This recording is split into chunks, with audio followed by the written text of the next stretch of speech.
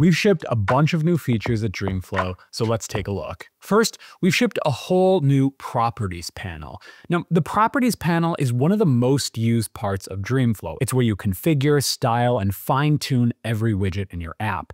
And today, we're excited to walk you through the new Properties panel, a ground-up rebuild that makes property editing faster and more intuitive. The new Properties panel introduces bespoke editors for tons of property types. Colors get pickers with theme integration, numbers get dragged to adjust scrub controls, complex types like padding, alignment, and shadows get visual interfaces that show you exactly what you're changing.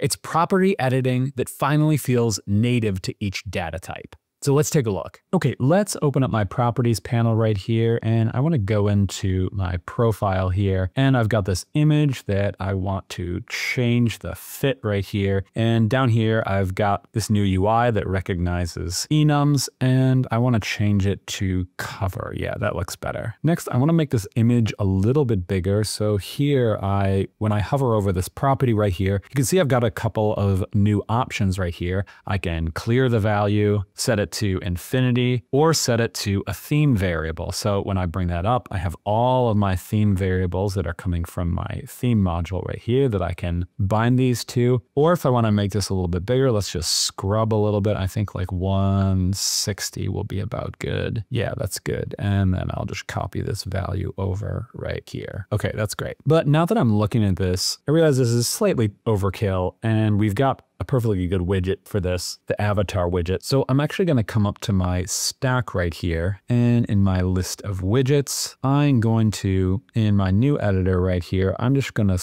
I want to switch out that clip oval right here, change the clip oval with an avatar widget.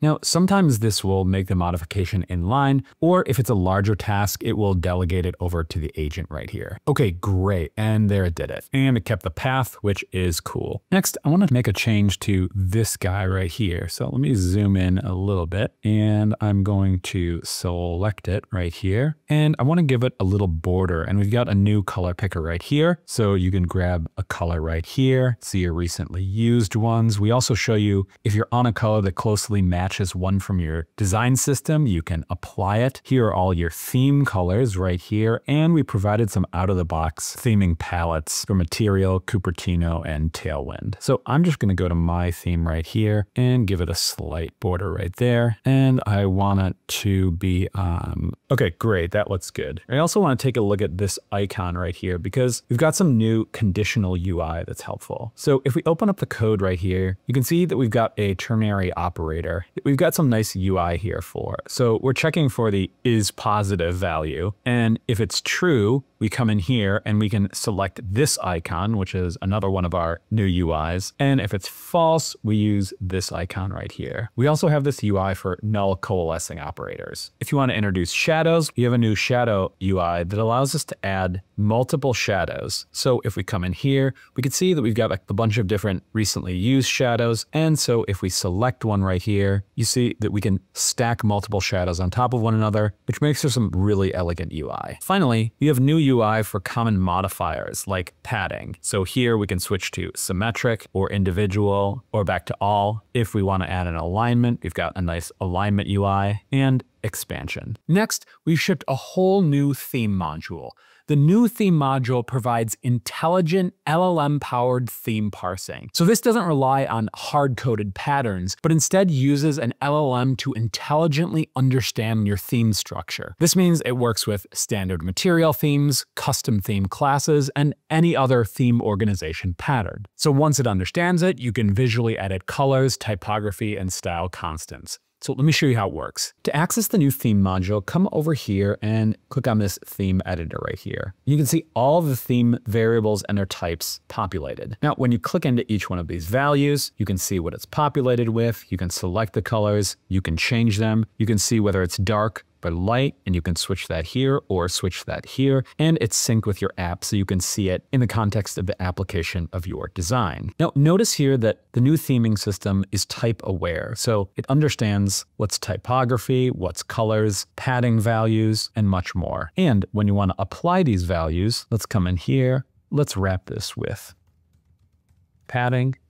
you can come into this value right here and apply the value that you want. Now, for this project, if you go in and take a look at our theme, we have all of our theming in one file. But this theme module is intelligent. So in this project, I've got a different theme architecture. So if I look in here, I've got a theme folder with different files for colors, dark theme, light theme, and typography. And when I come in here, you can see that it's recognized a structure and it's able to pull in all the values. And I'm able to apply these values in the same way that I would with any other structure. Finally, we've made multiple updates to our agent. Dreamflow now supports agents.md rules. Agents.md has become the industry standard model for directing agents. It was created by a collaboration between OpenAI Codex, AMP, Jules from Google, Cursor, and Factory, and is now overseen by the AI Agentic Foundation. Agents.md is like a README for your agents, a dedicated, predictable place to provide the context and instructions to help AI coding agents work on your project. It defines your codebase's patterns, conventions, and architectural decisions in one place, and the agent will follow them when generating and modifying code. Here's how you set it up. In order to get started with agents.md, you can just come down here to Rules, and when I select it here, I can auto-generate this file. It'll ask the agent to generate this, and the agent will scan your project to understand the code base so that it can intelligently compose this file. Great, it's created this file, so let's open it up. We've got a project overview, architectural patterns, and let's see here, file structure, code style. Yeah, this is great. This will help your agent be much more consistent and higher quality in its generations. Also, we've added Gemini 3.0 Flash, a super fast, cost-efficient, and high-quality coding model. Remember that all the models are down here in this menu, so you can just open it up and select it. Those are the updates for this December.